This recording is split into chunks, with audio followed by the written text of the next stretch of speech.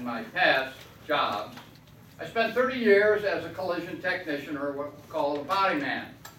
I had the typical 6-foot toolbox, 5 feet wide, 3 feet deep, full of tools.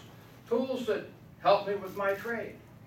And because you have to be organized, you have to have each drawer with those tools in them, so that when you're doing something, you can blindly open the drawer, pick out the tool, and go to work.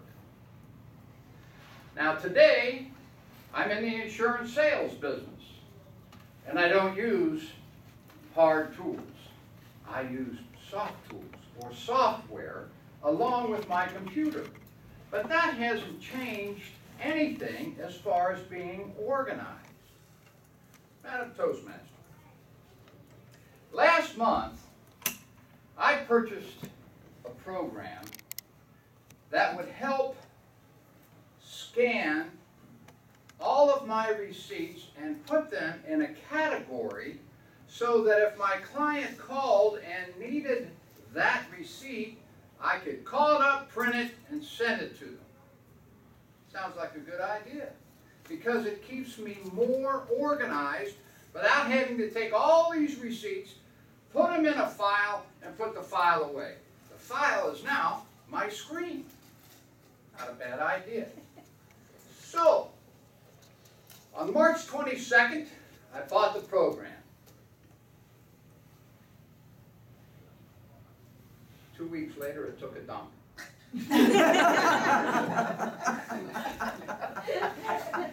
I was not a happy camper, to say the least. And here's how I was, putting all this information in, and it quit.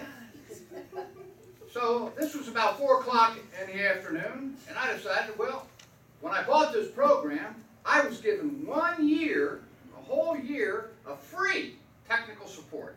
All right, dial them up. Person on the other end says, we are closed.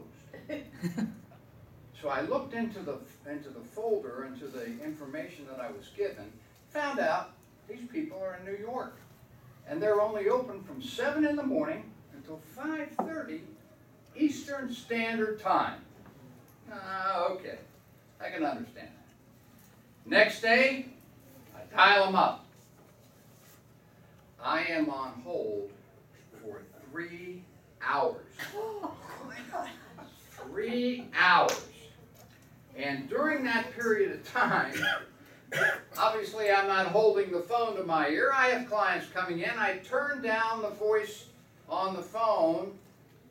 However, one of my clients made a comment about the woman who was saying, "Thank you for calling.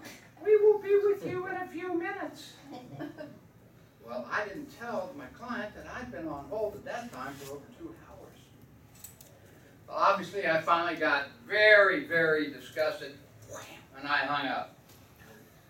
So I decided I had to get this program going because I'm in the middle of it. I've got half my information put into it, and nothing has happened. So I dialed them up the next day. Next day, I dialed them up. I got on hold for 2 hours, but then Val came on. And I explained to Val that I was just a little upset about the fact that I had been waiting 5 hours to talk to him. Well, Val gets on and he says, what's the situation? I explained it to him, what the situation was, and all of a sudden he starts giving me all this computer jargon and words that have nothing, no comprehension to me whatsoever. And finally I said, "No, Val, hold on. Do me a favor. I don't understand all this technical knowledge. Would you please talk to me as though I were a child?" Okay. Sonny, shoulder on the phone. I was so mad I slammed that phone down. I took the Lord's name in vain. I was so upset. I was yelling and screaming, and I and at that same time, a client comes in and obviously heard me from the outside. Said, "What's going on?" And I explained to him briefly what was going on. He said, "Well, what you need to do, because of all the time waiting on the phone, is go to the chat room." How many of you have been in a chat room? Okay. And he said they usually come on board much faster than the phone. I said, "Okay, I'll go do that." So I got on their chat room, and I had to wait from, and this was on 4/20, from 12:15 in the afternoon until 1 when I got Audi. Audi got on, and here is the chat that we had from there. All this paperwork.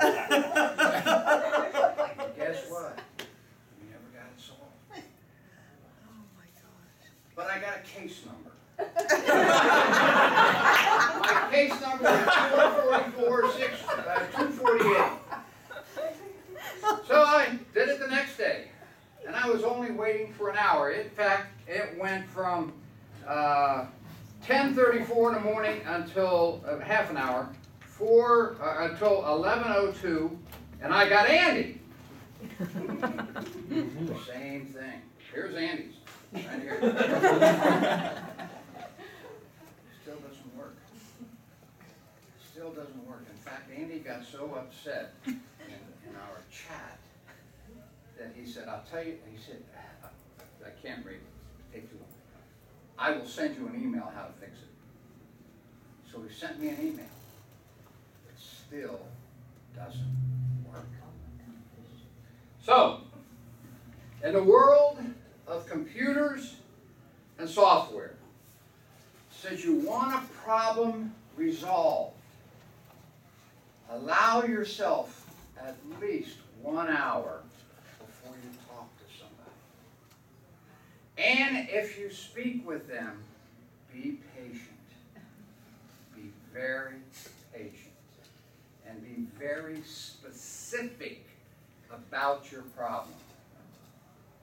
And maybe, just maybe, your problem will be resolved.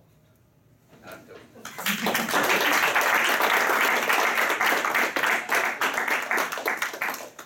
Michael, the nerve, I can see us all